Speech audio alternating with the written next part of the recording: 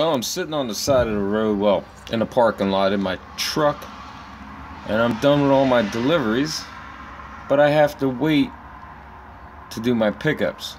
So right now I got like an hour and 20 minutes still until I can make my pickup. So I decided to make a quick, my tiny point of view video. And on today's episode, it's Road Warrior.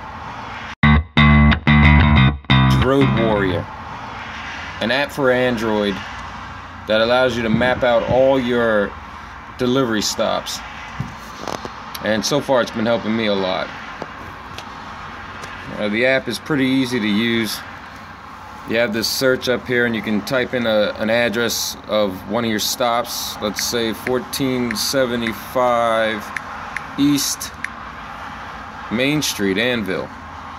Then it asks if you want to add the stop or add to favorite. Added the stop. Now the stop's on here. You can look at all your stops through here, or like I like to, I can look at my stops on the map. I can see where each stop is and see which stop should be made first or which stop should be made next. You can click on one of the stops and it allows you to edit, check in, or it also will allow you to navigate, which it uses Google Maps, obviously.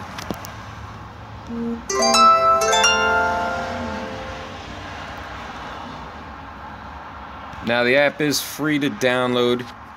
However, it only allows you to put in 8 stops. In order to get 120 stops, you got to pay $5 a month. For me, I'm in the delivery business, so it was well worth the $5 a month. It helps me visualize all my stops instead of looking at it on a manifest. I don't think I'm ever going to be able to just look at the manifest and know where I'm going. I mean, yeah, I'm getting used to certain stops that I make every day, but like I said, this app comes in handy. $5 a month if you want to do 120 stops. It's free up to 8 stops. So if you're only going to make 8 or less stops, then why pay for it, obviously. But I really think you should check it out. I highly suggest it if you're in the delivery business, you know, FedEx, UPS, uniform companies that deliver uniforms to certain businesses, stuff like that. It's well worth it. I'll leave a link in the description down below.